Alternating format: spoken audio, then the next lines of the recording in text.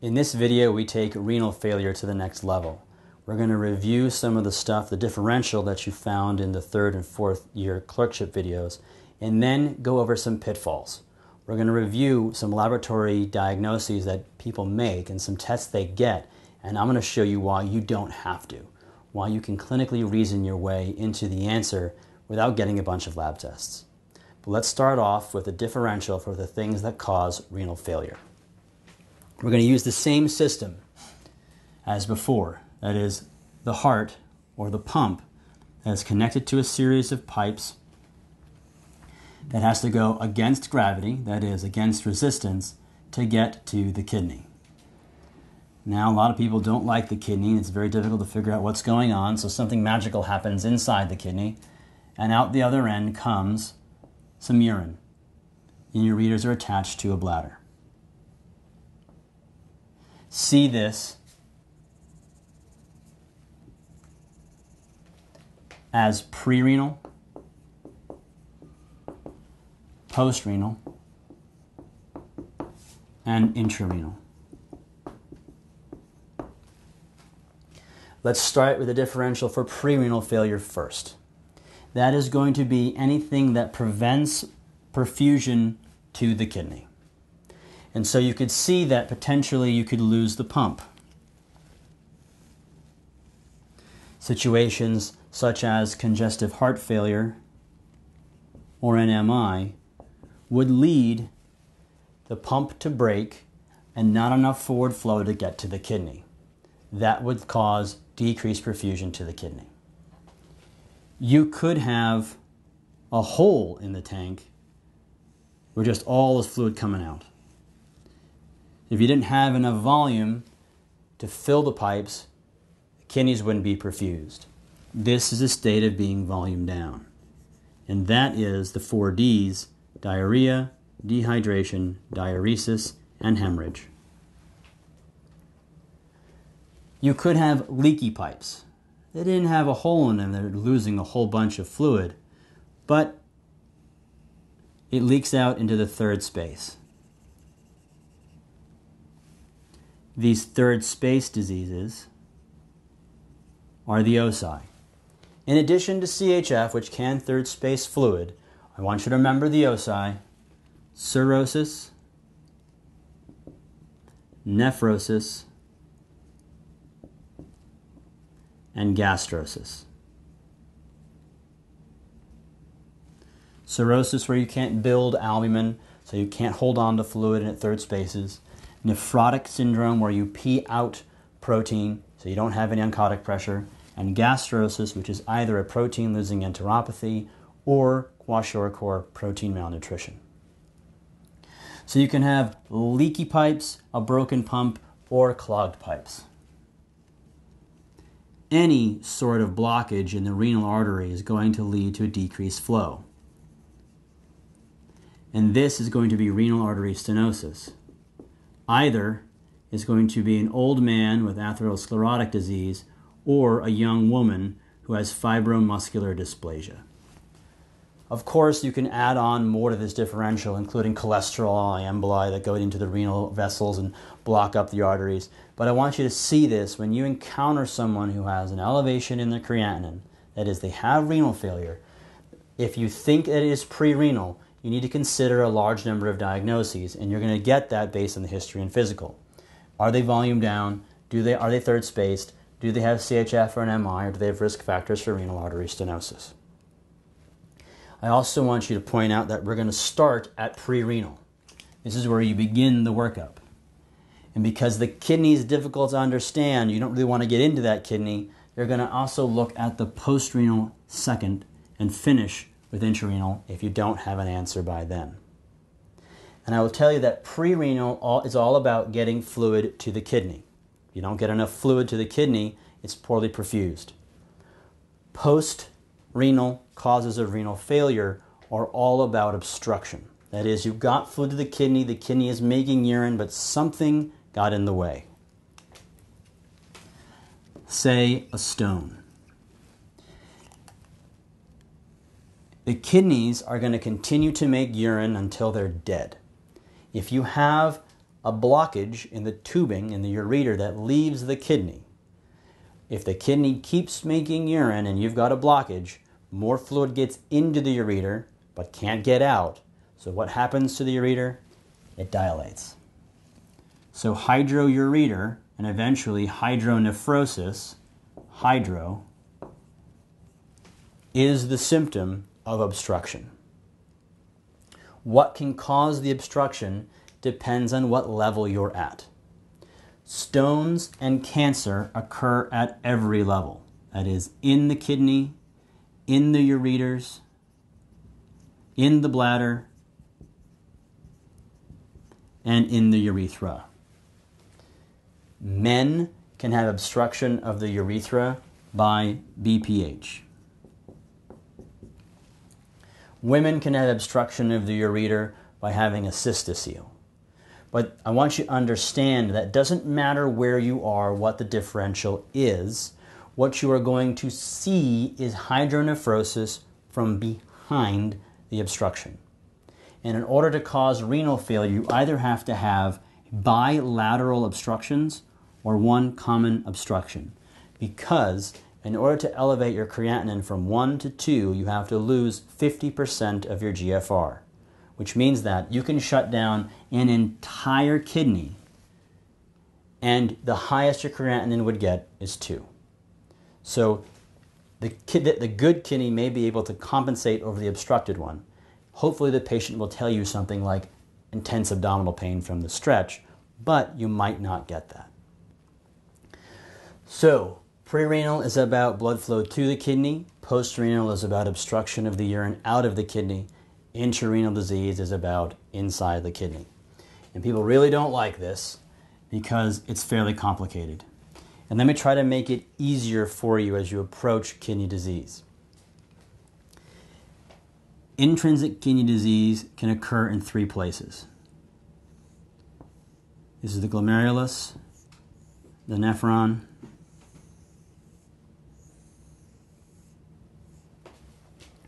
you can have a dysfunction of the glomerulus called glomerulonephritis.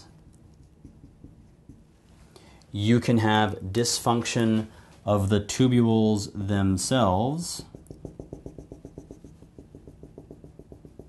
called acute tubular necrosis, or you can have damage done to the space in between called the interstitium,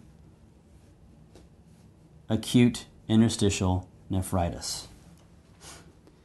Now, going beyond that is not very necessary, because what you're going to look at for intrinsic renal disease is going to be a urine. You're going to see a urinalysis with urine electrolytes. What you're going to do is look for casts. Glomerulonephritis will have red blood cell casts. Acute interstitial nephritis will either have eosinophils or white blood cell casts or white blood cells. And acute tubular necrosis will have muddy brown casts. Casts are indicative of damage to the nephron itself. Red blood cells or white blood cells can occur from anywhere in the GU system. But in order to have casts, you have to be in the kidney, because the way these casts get into the rest of the urinary system is by sloughing off and falling into the tubule, and then these tubules make a mold as they exit. There are certain patterns you have to recognize. Acute tubular necrosis, for example, will go through a normal phase, a anuric phase, and then a polyuric phase. You can avoid acute tubular necrosis by giving vigorous hydration for intravenous contrast, because the contrast is nephrotoxic, and the longer it touches the tubules, the more damage it does. The same is true for myoglobin. So someone in rhabdo requires a lot of fluid to make sure the myoglobin doesn't touch the tubules for very long. It flushes out the kidney, reducing the contrast or the myoglobin contact. The toxin contact is reduced. In acute interstitial nephritis, it is an itis. It is an inflammation and is generally going to be caused by infections or drug reactions.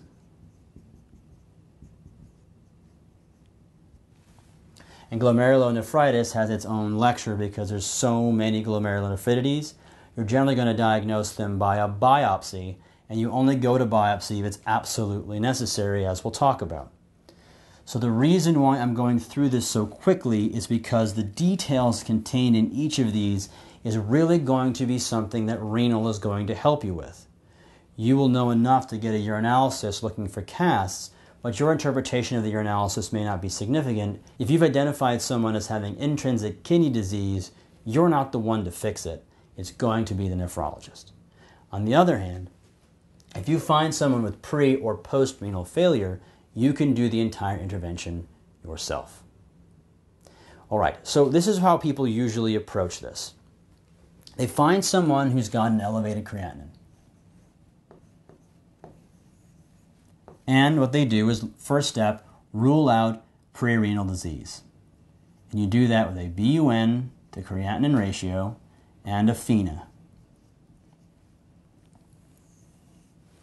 If the BUN to creatinine ratio is greater than 20 and the FeNA is less than 1%, they say it's pre-renal disease. Now, one of the major mistakes people make is they say, well, it's pre-renal, so they need volume. Wrong. If it's pre-renal, you need to decide what their volume status is.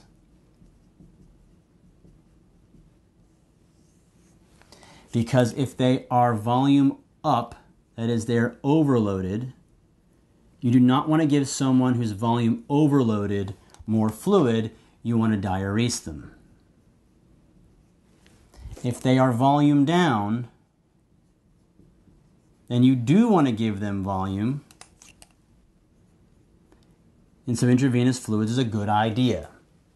But how do you assess someone as being volume up or volume down? And I'll give you two different scenarios. The first is the congestive heart failure patient with volume overload. They're third spaced from their nipples to their ankles. This person clearly has volume overload and will respond well to diuresis. The reason why that is because in heart failure, with volume overload, the actin and myosin are separated far apart, and as you diurese them, they come closer together and the heart starts beating better. They are intravascularly overloaded. A cirrhotic, on the other hand, will have a large amount of ascites and even some peripheral edema. They'll be up 10 liters, but they'll be intravascularly deplete, and they require albumin infusion to fix their renal failure. Both of them are pre-renal. Both of them appear to be volume overloaded, but one condition responds to diuresis and one responds to albumin or fluid resuscitation.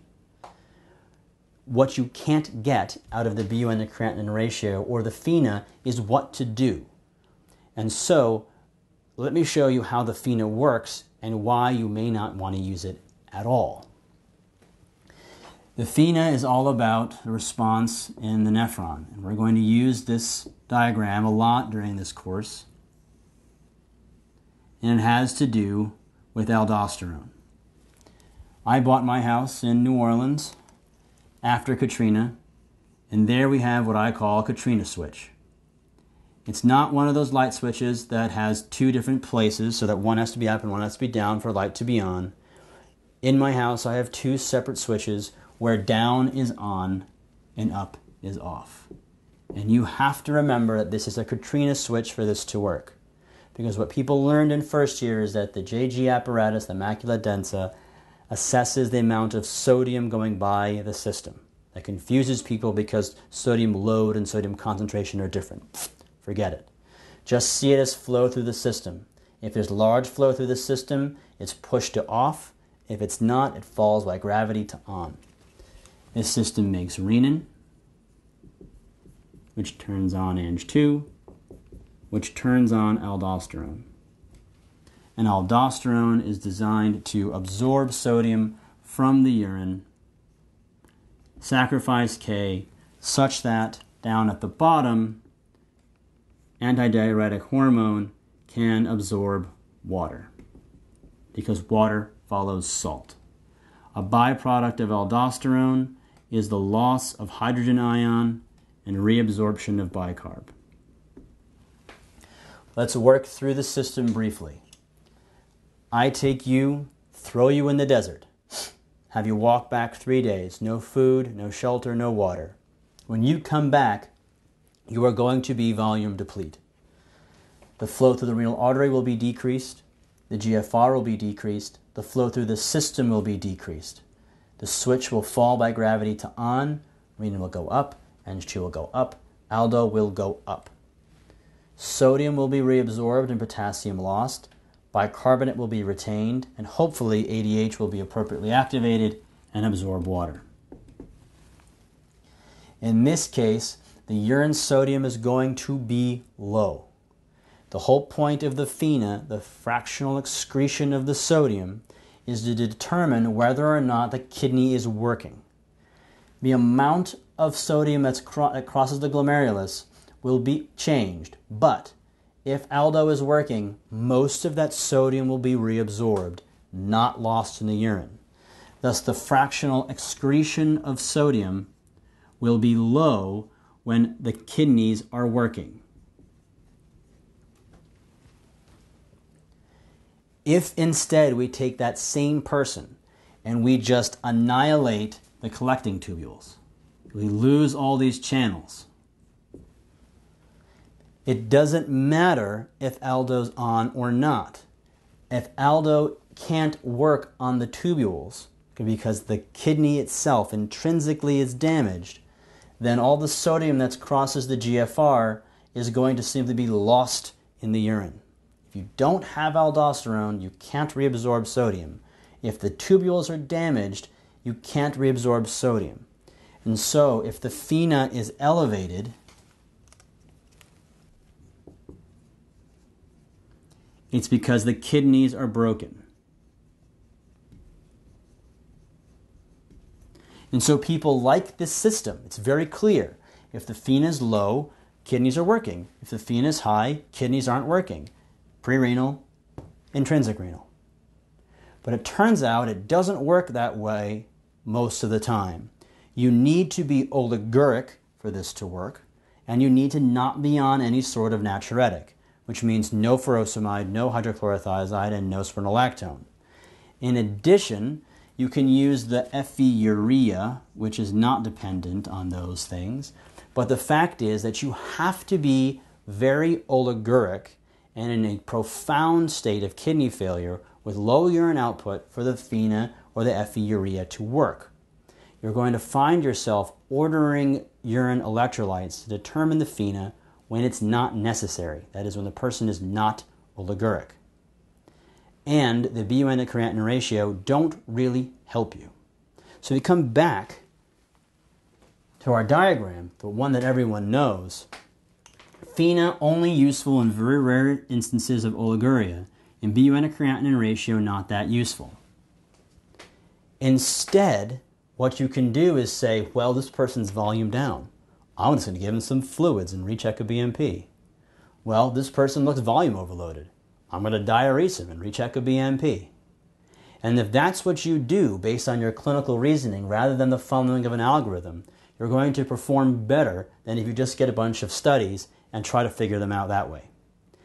Also, people make the mistake of saying if the FeNA is low, then give volume. So to avoid all these pitfalls, simply start by assessing is it prerenal or not by assessing their volume status. If they're volume neutral, that's difficult, get some studies. But if they're obviously intravascular down, give them some volume and recheck the BMP. If they're obviously volume overloaded, diurese them and check a BMP. At the same time, you're not going to be foolish and just assume that it's not obstructive. So of course you're going to at least consider post-renal failure. You're going to get an ultrasound. Because if you see hydro, whether it's hydronephrosis or hydroureter, you have a post-renal obstruction. And you have to relieve that obstruction.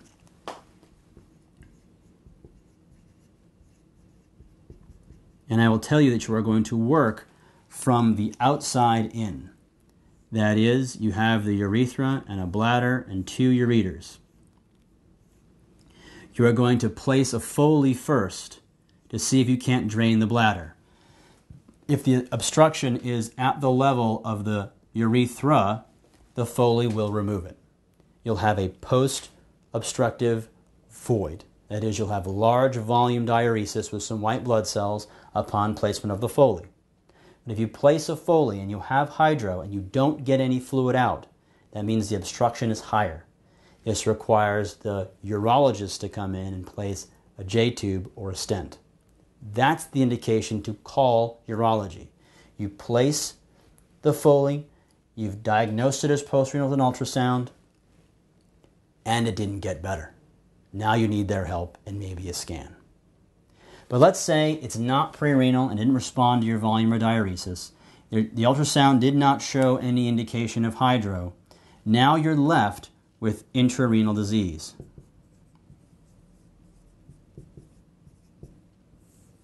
If it's acute, now the urine studies become useful.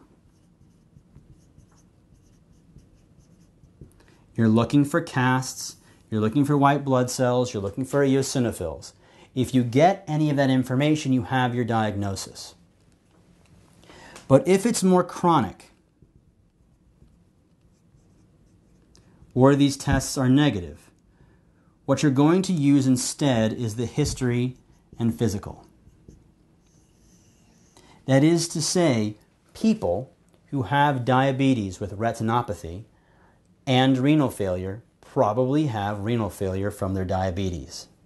People who have lupus and renal failure probably have kidney disease from their lupus. You don't have to go getting expensive tests or biopsying these patients because you presume the diagnosis based on their history. If the urinalysis agrees, fantastic. Ultimately, you may need a biopsy if you don't have a good explanation. But usually what happens is that you have a pretty good idea of what it is, and you support their renal function with either volume, diuresis, or relief of the obstruction, and let the kidneys bounce back on their own. To summarize this lecture, I've kind of made this process more ambiguous, and I hope that at the end of this lecture you are more confused than when you started. If you watch that 3rd and 4th year clerkship video, it's very clear what you do in the order that you do it in. The tests are easy to understand, and it's a rigid algorithm. In real life, it doesn't work out so well.